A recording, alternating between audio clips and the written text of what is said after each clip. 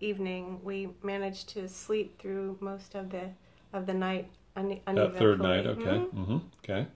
And so the next morning, what did we find at the gifting bowls?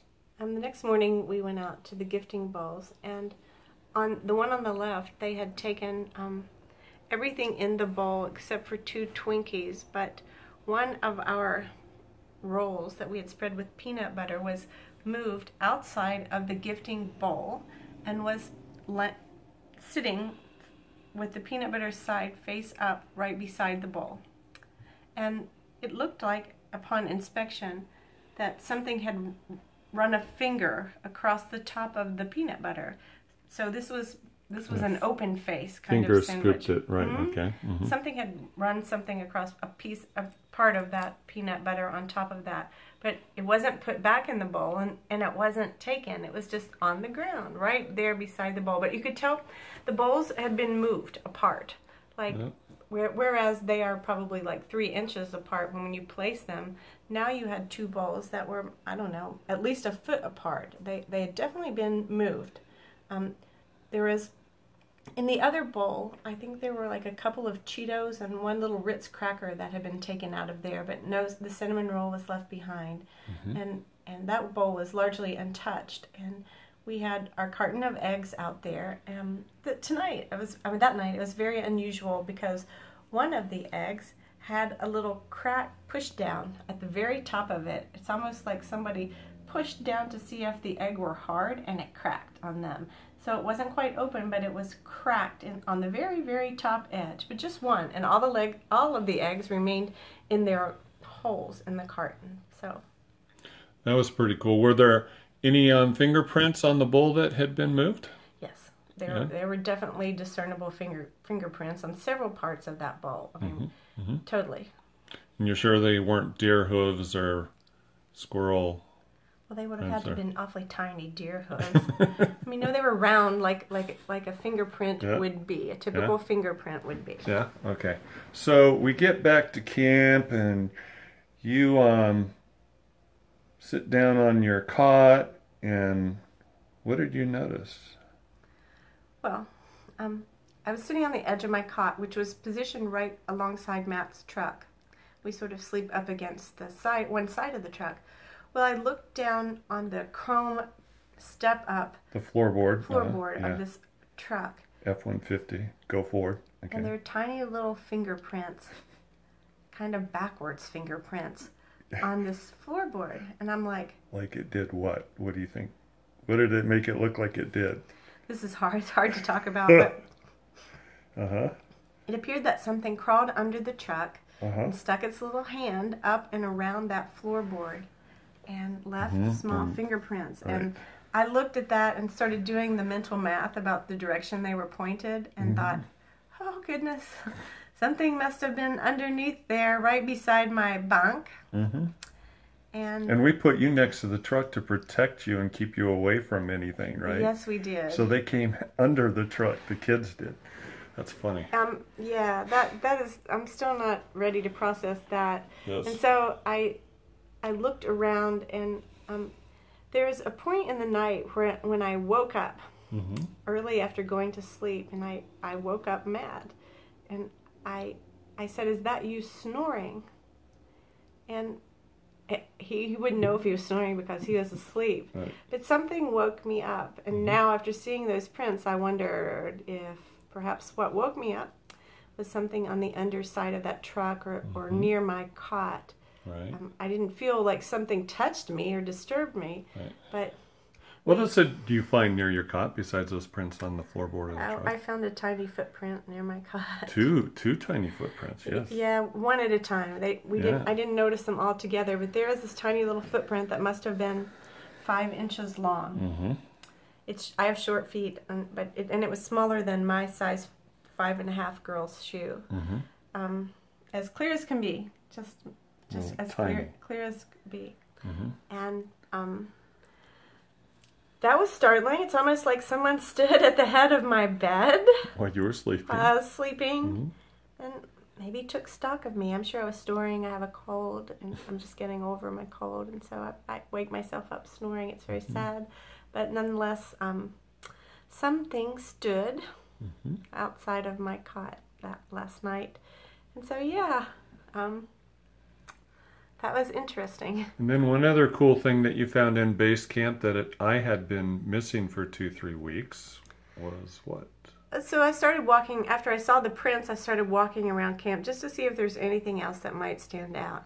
And I looked over, and maybe about 6 feet from where our cots were, lying on the ground was a like a tom-tom drumstick, round at the top and long, made out of a branch that they had used previously to beat on a little drum up there and to make noise. Well, I walked over to it and picked it up and turned to Dr. J and I said, "Did you leave this here last night?" And he said, "No, it's been missing several trips ago." So whoever liked the mallet decided that it wasn't their property and that they were going to bring it back and give it back to him. And so it was laid gingerly, I guess, in the middle of our camp overnight. Yeah, they took that when I was on a solo trip. I left the drum and the drumstick on that white table at the head of the camp by the 12 o'clock trailhead, and it was gone the next morning, and then there it was, and I could see like Chatty Cathy telling her little, toddler sibling, "You're going to take that drumstick back and give it to Matt." And it was amazing. When you handed that to me, it was wow. I think what's amazing is that someone decided that this wasn't theirs. Yeah. And brought it back. Yeah. And just left it there, quietly left it there in the middle of the night. Yep. That implies ethics. It does imply ethics, and it implies that someone is aware that this is yours. And that it definitely came from you, and that they know it came from you, and that they think, well, maybe you would like to have it back. And so that was incredibly wild to find this morning. Incredibly wild. Okay. So, your first trip to SOHA has come to an end. You're about ready to go back home.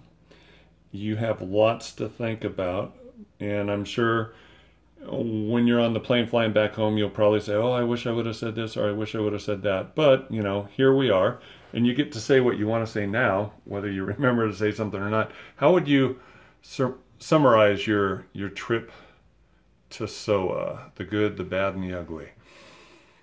My trip to SOHA was maybe one of the most brave things that I have personally done, and so I feel good about going up there and staying. That was definitely outside of my comfort zone, but I would just say this. All of the questions that I have about Sasquatch or forest people, being real, have been made pretty clear to me. I know that there are living, sentient beings in that forest, and they are there, and they're larger than you can imagine, and that they are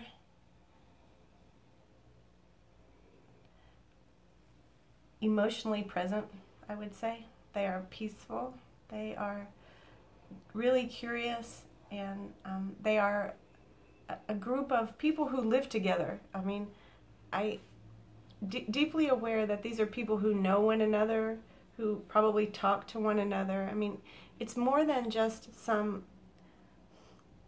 creature out there. It has to be something else. I can't describe it for you on video, except you're very aware that you have a being in your presence. It's not like you're going to the zoo to me, not at all. I mean, it's something deeper than that, and you almost feel a strange reverence. That's what I've felt. That what's there maybe has wisdom, I guess. I'm shaken up and scared, and just really excited to know for myself in my heart that there's something very real that lives there. That's for 100% sure. I believe that now. I've watched videos and I've done tons of reading, and I've met some of you really amazing people out there who do so much field work, and I have great respect for you. But I always want, when I judge things, I like to judge them on the merits of what I've seen and what I know. And so I've had a lot of questions answered for myself up here, and I'm still scared, and I'm still excited at the same time. I'll have to think about this. I'm really tired too. It's hard to sleep in that environment, but it's amazingly beautiful. SOHA is beautiful, and the forest people have an amazing home. When you get up in these areas and you process what people have said in the past about, well, how come we never find a body, or how come we never, most people never ever see these creatures. Now I understand why that would be. I think that they are masters of, I don't know, not deception, but detection. They are quiet, they are stealthy, they are the masters of that forest and know every inch of it and can crawl around it and can walk around it without you knowing that they are there. And if you would just see the terrain and the sheer area, I mean, it's definitely clear why nobody's pulling a Sasquatch body out of the forest. I mean, not even feasible. But I mean, I do feel more like that these are people. They're not just screaming creatures. They are people. Not dumb giant mountain apes. No, that's not it. That's not it. You're aware that that's not it too. Okay, so now some silly questions as we wrap things up for purposes of clarification. Did we consume alcohol while we were in SOHA? Not a drop of alcohol. No, we didn't violate that policy. Did we use any narcotics while we were in SOHA? No, we did not. Didn't even use hair color. Did Dr. Johnson demonstrate any signs of psychosis while in SOHA? No, he did not. Dr. Johnson spent a lot of time acting as counselor to my fears, but no psychosis. This is all very real. Okay. Did I hypnotize you while you were in SOHA? No, you did not. Did I hoax you in any way while you were in SOHA? You did not hoax me, and it would be impossible for you to hoax me up there given the landscape. Okay. And last but not least, how does the Kool-Aid taste? Well, it's delicious. And you're loving that SOHA Kool-Aid? I am, and I think that this only deepens my interest and desire to learn and find out more. I'm more curious than ever about this, and it will keep me devoted for a really long time, that's for sure. I'm glad I did this. Good. Coming back to SOHA? I hope to. Awesome. Good deal. Thank you, Miss Andrea Billups. You did an awesome job for your first time camping in so long and in a hot spot where the forest people were. And loved having you along.